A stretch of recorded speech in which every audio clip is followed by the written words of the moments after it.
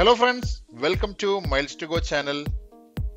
സ്ലൊവേനിയയുടെ capital നഗരമായ ലുബ്ലിയാനയിലെ ഒരു apartment ഹോട്ടലിലാണ് നമ്മളിപ്പോൾ.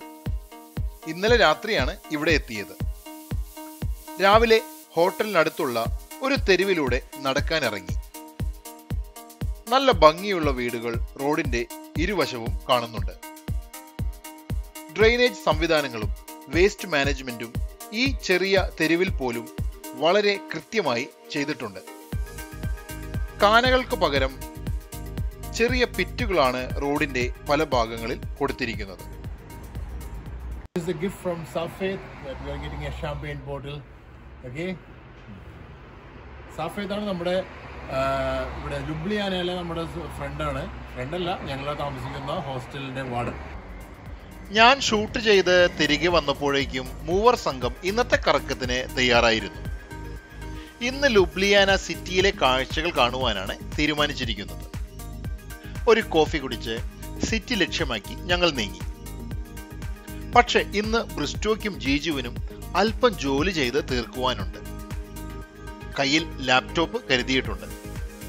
നഗരത്തിലെ ഏതെങ്കിലും ഒരു റെസ്റ്റോറന്റിൽ കയറി ഒരു കാപ്പി കുടിക്കുകയും അവിടെ ഇരുന്ന് അത്യാവശ്യം വർക്കുകളും തീർക്കുവാനാണ് പദ്ധതി.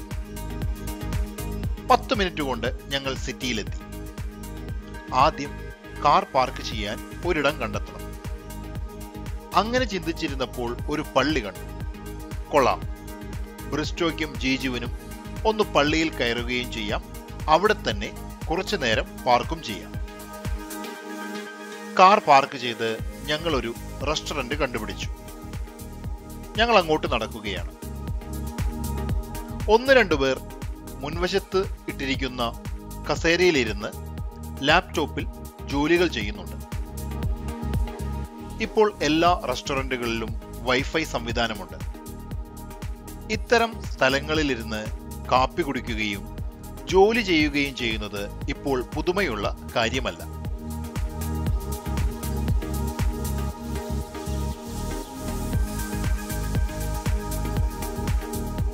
അവർ രണ്ടുപേരും ജോലി ചെയ്തുകൊണ്ടിരിക്കെ ഞാനും അഭിജിത്തും സിറ്റിയിലേക്ക് നടക്കാൻ ഇറങ്ങി.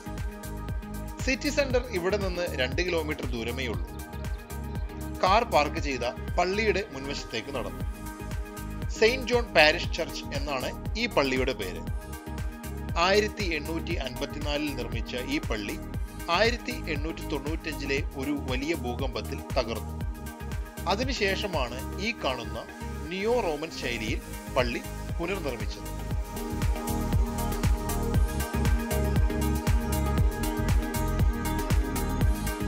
ലുബ്ലിയാന നഗരത്തിന്റെ സമീപത്തുകൂടെ ഒഴുകുന്ന പ്രധാന നദിയായ ലുബ്ലിയാനിസ്റ്റയുടെ തീരം ചേർന്ന് ഞങ്ങൾ നടന്നു. തലസ്ഥാന നഗരമായ ലുബ്ലിയാനയെയും വെർഹിനിക്ക എന്ന മുനിസിപ്പാലിറ്റിയെയും വേർതിരിക്കുന്ന നദിയാണിത്.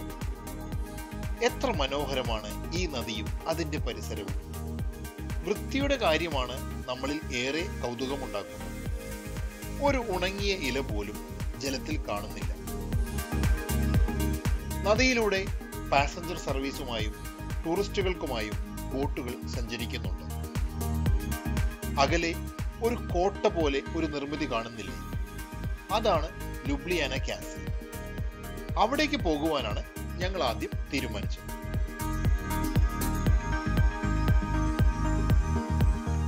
കാസിൽ ഇവിടെ നിന്ന് ദൃശ്യമാണെങ്കിലും ഏകദേശം ഒരു 1-2 കിലോമീറ്റർ ഉണ്ട് ആ കോട്ടയുടെ അടുത്തെത്താൻ.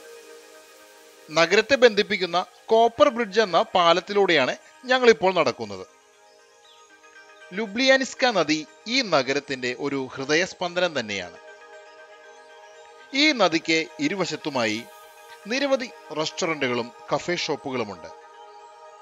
മങ്ങിയ വെളിച്ചത്തിൽ ഇവിടെ ഇരുന്നു കൊണ്ട് ഒരു ബിയർ കുടിക്കാനും അല്ലെങ്കിൽ ആവി പറക്കുന്ന ചായ ഒരു കഫേയിലിരുന്ന് കുടിക്കുവാനും സഞ്ചാരികൾക്കും ഇവിടെ പഠിക്കുന്ന വിദ്യാർത്ഥികൾക്കും വളരെ ഇഷ്ടമുള്ള കാര്യമാണ്. നിരവധി യൂണിവേഴ്സിറ്റികൾ ലുബ്ലിയാനയിലുണ്ട്. ഇന്ത്യയിലെ വിദ്യാർത്ഥികളടക്കം നിരവധി പേരാണ് ഇവിടെ പഠിക്കുന്നത്.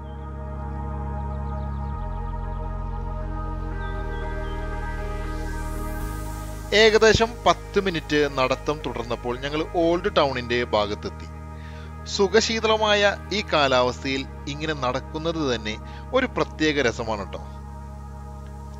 ഓൾഡ് ടൗണിന്റെ ഭൂരിഭാഗവും നല്ല വീതിയുള്ള ഒരു കാൽനട മേഖലയിലാണ്. പെഡസ്ട്രിയൻ സോൺ എന്നാണ് ഈ പാത അറിയപ്പെടുന്നത്. പ്രത്യേകിച്ച് പെർമിറ്റില്ലാതെ വാഹനങ്ങൾക്ക് ഇവിടെ പ്രവേശനം അനുവദിക്കുന്നില്ല. ഈ പെഡസ്ട്രിയൻ പാതയുടെ ഒരു ഭാഗത്തൂടെ കാസിലേക്ക് ഒരു പ്രവേശന പാതയുണ്ടെന്ന് ഞങ്ങൾ മാപ്പിൽ നോക്കി കണ്ടിരുന്നു. നിരവധി സ്റ്റെപ്പുകളുള്ള ആ പാതയിലൂടെ ഞങ്ങൾ അങ്ങനെ മുന്നോട്ട് നടക്കുകയാണ്. കോട്ടയിലേക്ക് വാഹനങ്ങളുമായി പ്രവേശിക്കുന്നതുൾപ്പെടെ 1-2 പാതകൾ വേറെയുണ്ട്.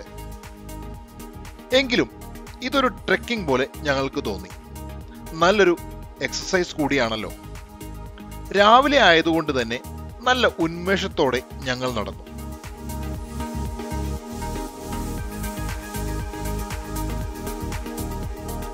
ഫ്രണ്ട്സ്, അപ്പോൾ നമ്മളങ്ങനെ ലുബ്ലിയാന കാസിൽ സ്ഥിതി ചെയ്യുന്ന കുന്നിന്റെ മുകളിൽ എത്തിയിരിക്കുകയാണ് കേട്ടോ. ലുബ്ലിയാന ഓൾഡ് ടൗണിന്റെ മുകളിൽ സ്ഥിതി ചെയ്യുന്ന ഒരു സമുച്ചയമാണ് ലുബ്ലിയാന കാസിൽ. 12-ാം നൂറ്റാണ്ടിൽ ഒരു മധ്യകാല കോട്ട എന്ന നിലയിലാണ് ഇത് നിർമ്മിച്ചത്. എന്നാൽ പിന്നീട് ഒരു സാംസ്കാരിക കേന്ദ്രമായി ഈ കാസിൽ രൂപാന്തരപ്പെട്ടു. നിരവധി മ്യൂസിയങ്ങൾ, സെന്റ് ജോർജ് ചാപ്പൽ, ജയിൽ തുടങ്ങിയ ചരിത്രപരമായ മുറികളും ആർട്ട് എക്സിബിഷനുകൾ, പപ്പറ്റ് ഷോ എന്നിവയും ഈ കാസിലിൽ നമുക്ക് കാണുവാൻ സാധിക്കും.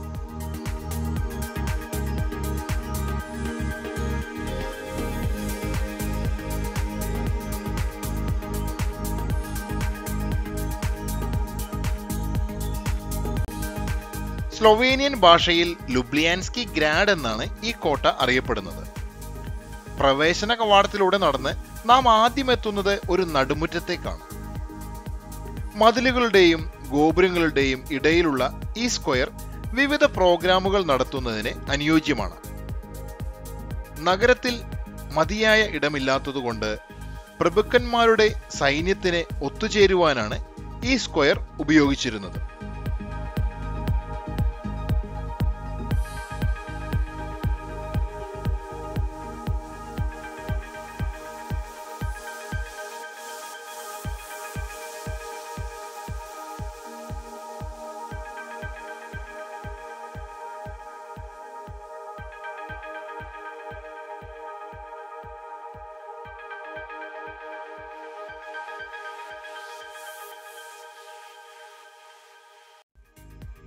ഞങ്ങൾ വീണ്ടും സ്ക്വയറിന്റെ സമീപമെത്തി.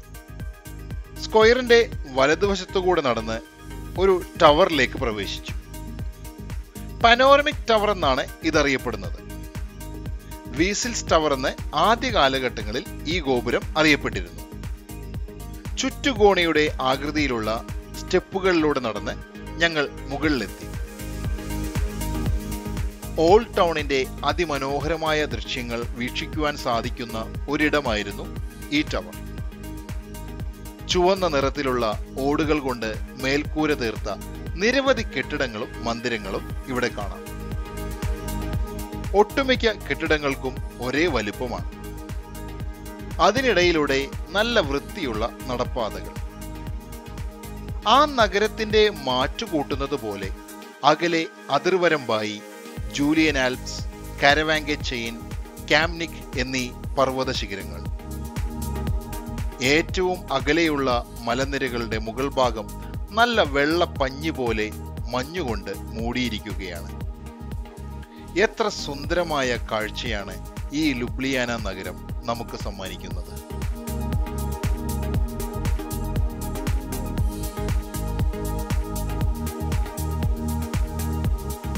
ആൽപ്സ് പർവ്വതനിരകൾ എന്ന് എല്ലാവരും കേട്ടിരിക്കും. ജർമ്മനി, ഫ്രാൻസ്, സ്വിറ്റ്സർലാൻഡ്, ഓസ്ട്രിയ തുടങ്ങിയ യൂറോപ്യൻ രാജ്യങ്ങളിൽ വ്യാപിച്ചു കിടക്കുന്ന ഒരു പർവ്വതനിരയാണ് ആൽപ്സ്. എന്നാൽ ജൂലിയൻ ആൽപ്സ് എന്ന് അധികമാരും കേട്ടിരിക്കില്ല. ഇറ്റലിയിലും സ്ലൊവേനിയയിലുമായി വ്യാപിച്ചു കിടക്കുന്ന ഒരു പർവ്വതനിരയാണ് ജൂലിയൻ ആൽപ്സ്. ജൂലിയൻ ആൽപ്സിന്റെ കിഴക്കൻ ഭാഗങ്ങളാണ് സ്ലൊവേനിയയിൽ കാണുന്നത്. ഇറ്റലിയിലുള്ളത് പടിഞ്ഞാറൻ ഭാഗങ്ങൾ.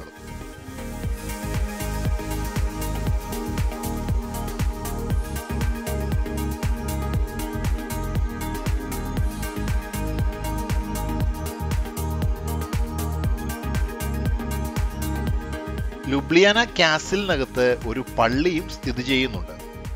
സെയിന്റ് ജോർജ് ചാപ്പൽ എന്നാണ് ഈ ദേവാലയം അറിയപ്പെടുന്നത്. ഗോത്തിക് ശൈലിയിൽ നിർമ്മിച്ചിരിക്കുന്ന ഈ നിർമ്മിതിയിൽ നിരവധി ചിത്രങ്ങൾ സീലിങ്ങുകളിലും ഭിത്തികളിലുമായി നമുക്ക് കാണാം. സഞ്ചാരികളെ വളരെയധികം ആകർഷിക്കുന്ന ഒരു ദേവാലയമാണിത്.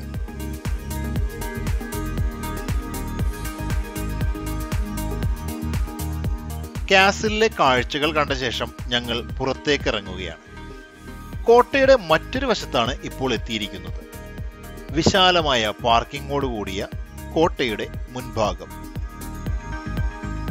അവിടെ സുന്ദരമായ ഒരു ട്രെയിൻ കണ്ടു. എന്നാൽ ഇത് പാളത്തിലൂടെയല്ല ഓടുന്നത്. കോട്ടയിൽ നിന്ന് നഗരത്തിലേക്കും തിരിച്ചുമുള്ള യാത്രയ്ക്കായി തയ്യാറാക്കിയിരിക്കുന്ന ഒരു ട്രക്ക് പോലുള്ള വാഹനമാണിത്. കോട്ടയിൽ നിന്നും നടന്നു തന്നെ താഴേക്കിറങ്ങുവാനാണ് ഞങ്ങൾ തീരുമാനിച്ചത്. അതുകൊണ്ട് ആ വാഹനത്തിൽ ഞങ്ങൾ കയറിയില്ല. കുന്നിൻ മുകളിൽ നിന്ന് ഞങ്ങൾ താഴേക്കിറങ്ങി.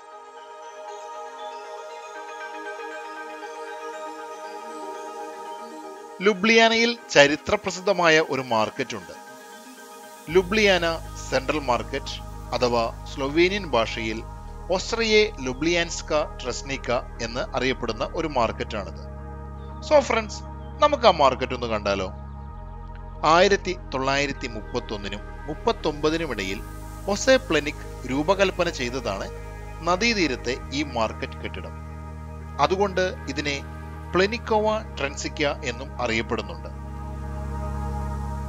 ദേശീയ പ്രാധാന്യമുള്ള സാംസ്കാരിക സ്മാരകമായിട്ടാണ് ഈ മാർക്കറ്റിനെ കാണുന്നത്.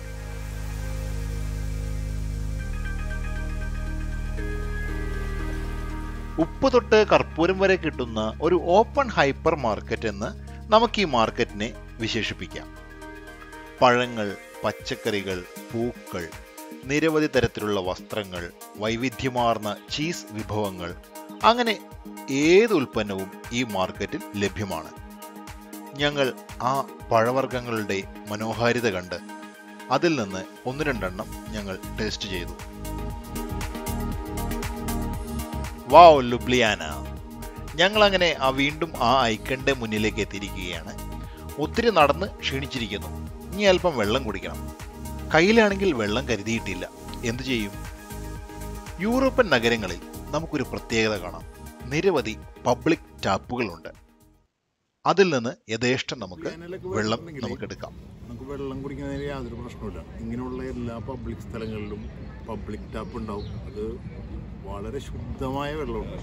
ആൽപ്സ് പർവ്വതനിരകളിൽ നിന്ന് കഴുകി ഒഴുകി വരുന്ന ആ വെള്ളം നമുക്ക് എവിടെ ചെന്നാലും ധൈര്യമായിട്ട് കുടിക്കാം. ബോട്ടിൽ ഒന്ന് കരുതിയാൽ മതി. ആ ബോട്ടിൽ നമ്മൾ എടുക്കുക, നമ്മൾ കൊണ്ടു നടക്കുക, ഒരു പ്രശ്നമില്ല.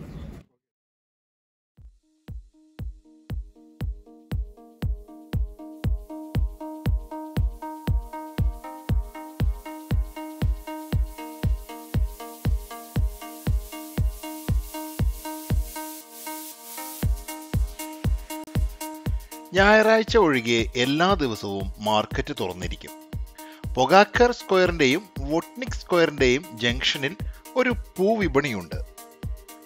നഗരത്തിന്റെ പല ഭാഗത്തു നിന്നും ചെറിയ കച്ചവടക്കാർ പൂക്കളുമായി ഈ മാർക്കറ്റിലെത്തുന്നു. ഈ പൂക്കളുടെ വർണ്ണ വൈവിധ്യമൊന്നും നോക്കൂ. എന്തു ഭംഗിയാണല്ലേ! നിരവധി ആളുകളാണ് അവരുടെ സുഹൃത്തുക്കൾക്ക് ആശംസകൾ അറിയിക്കുന്നതിനും കുടുംബാംഗങ്ങളെ സന്ദർശിക്കുമ്പോൾ സമ്മാനമായി നൽകുന്നതിനും ഇവിടെ നിന്ന് പൂക്കൾ വാങ്ങുന്നത്.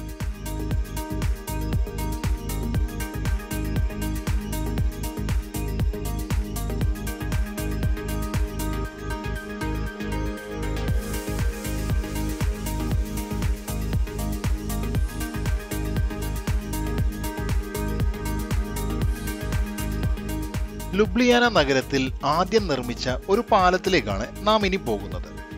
ഡ്രാഗൺ ബ്രിഡ്ജ് എന്നാണ് ഈ പാലം അറിയപ്പെടുന്നത്. മേയർ ഇവാൻ ഹിബാറിന്റെ ഭരണകാലത്ത് പട്ടണത്തിന്റെ വിശാലമായ നഗര നവീകരണത്തിന്റെ ഭാഗമായിട്ടാണ് പാലം നിർമ്മിക്കപ്പെട്ടത്. യൂറോപ്പിലെ ആദ്യകാല ഉറപ്പിച്ച കോൺക്രീറ്റ് പാലങ്ങളിൽ ഒന്നായിരുന്നു ഡ്രാഗൺ ബ്രിഡ്ജ്.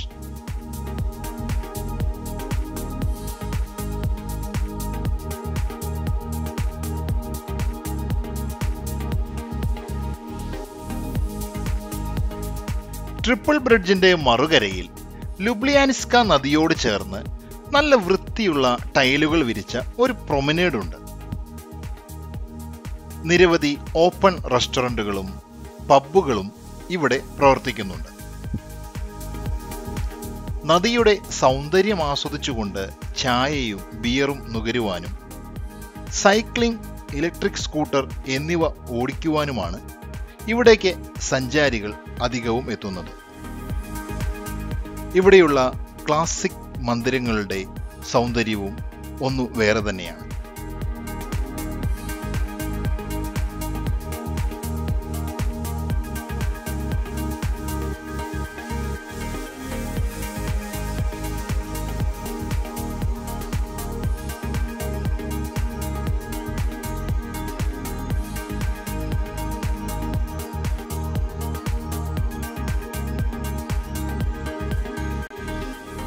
ഇന്നത്തെ നഗരക്കാഴ്ചകളുടെ അവസാനം ഞങ്ങൾ എത്തിയത് ഒരു മനോഹരമായ പാലത്തിന്റെ സമീപത്താണ്. ട്രിപ്പിൾ ബ്രിഡ്ജ് എന്നാണ് ഈ പാലം അറിയപ്പെടുന്നത്. ലുബ്ലിയാനിക്ക നദിക്ക് കുറുകെയുള്ള 3 പാലങ്ങളുടെ ഒരു കൂട്ടമാണ് ട്രിപ്പിൾ ബ്രിഡ്ജ്. ഇത് ഒരു കരയിൽ ലുബ്ലിയാനയുടെ ചരിത്രപരമായ മധ്യകാല നഗരത്തെയും മറുവശത്ത് സ്ലൊവേനിയയുടെ തലസ്ഥാനമായ ലുബ്ലിയാന എന്ന ആധുനിക നഗരത്തെയും ബന്ധിപ്പിക്കുന്നു. പ്രശസ്ത വാസ്തുശില്പിയായ ജോസ് പ്ലെക്നിക്കിന്റെ പദ്ധതികളിൽ നിർമ്മിച്ച ഇത് 2021 ഓഗസ്റ്റ് മുതൽ യുനെസ്കോയുടെ ലോക പൈതൃക പട്ടികയിൽ ഉൾപ്പെടുത്തിയിട്ടുണ്ട്.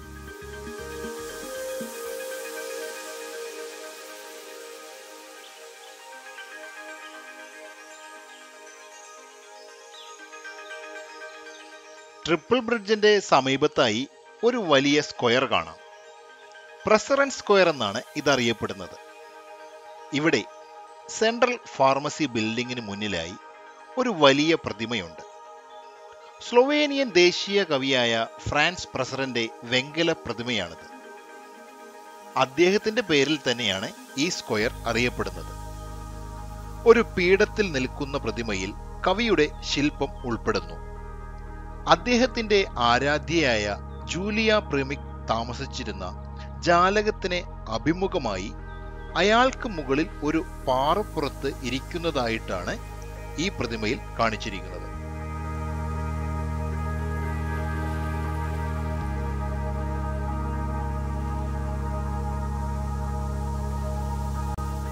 ട്രിപ്പിൾ ബ്രിഡ്ജിലെ കാഴ്ചകളോടെ സ്ലൊവേനിയയിൽ നിന്ന് ഞങ്ങൾ മടങ്ങുകയാണ്. നമ്മൾ അധികമാരും സന്ദർശിക്കാത്ത യൂറോപ്പിലെ ഒരു കൊച്ചു രാജ്യം സ്ലൊവേനിയ. ക്ലാസിക് സൗന്ദര്യം നിറഞ്ഞൊഴുകുന്ന അതിൻ്റെ ക്യാപിറ്റലായ ലുബ്ലിയാന എന്ന നഗരം. ബാൾക്കൻ രാജ്യങ്ങൾ അഥവാ പഴയ യുഗോസ്ലോവിയയിലെ വൈവിധ്യമാർന്ന പ്രകൃതി സൗന്ദര്യമാണ് ഓരോ രാജ്യങ്ങൾക്ക്. എങ്കിലും ജൂലിയൻ ആൽപ്സിന്റെ താഴ്വരയിലുള്ള സ്ലൊവേനിയ അതിസുന്ദരമാണ്. ഒരിക്കൽ കൂടി ഈ രാജ്യം സന്ദർശിക്കണം എന്ന ആഗ്രഹമുണ്ട്. കാസലിന് മുകളിലുള്ള സ്ലൊവേനിയൻ പതാക കാറ്റിലങ്ങനെ പാറിക്കളിക്കുകയാണ്. സ്ലൊവേനിയയിലെ ഗ്രാമീണ കാഴ്ചകളുമായി അടുത്ത എപ്പിസോഡിൽ കാണാം. Good bye.